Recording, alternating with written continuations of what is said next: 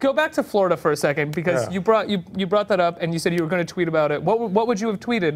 You know, that until the laws changed, I won't go back to Florida. But I don't think people in government are like, we got to get Garlin, you know.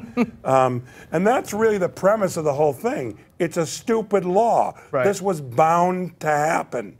If not now, 10 years from now, 20 years from now, it's just stupidity. But I'm curious why many celebrities felt the need to tweet something, whether or not government would respond to them or not. Government's never going to respond to celebrities tweeting. Of course, but do you think it's inane when other celebrities tweet stuff like that? No, I think it's inane when football players tweet that the jury should be killed.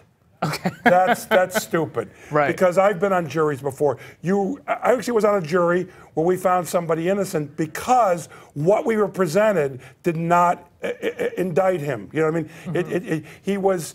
But in my gut, I felt he was guilty. It was a robbery. But I can't, that's not part of my job as a juror. I was actually the foreman. That's not part of my job. It's what am I presented with, and I have to go by that, not here's how I feel. You know, the law doesn't work that way. So I can't blame the jurors.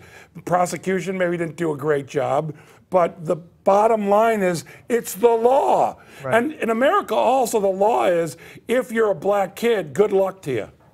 Yeah, exactly. You know? Yeah. I was talking to someone as well who felt that the charges that they brought up against him were never going to stand, and that it was mainly the prosecution's fault in that situation. And you sort of... The law is the fault. Yeah.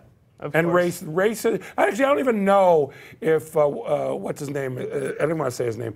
I can't remember it, but I don't want to say it. Was racist. I don't know him as a person, whatever. But I know that he had a crazy agenda, and he was fearful, and therefore, you know, overreacted. But the law, standing your ground, what does that mean? Right. Obviously, we've learned it means you can do what you want. You want to shoot a black kid? Have fun.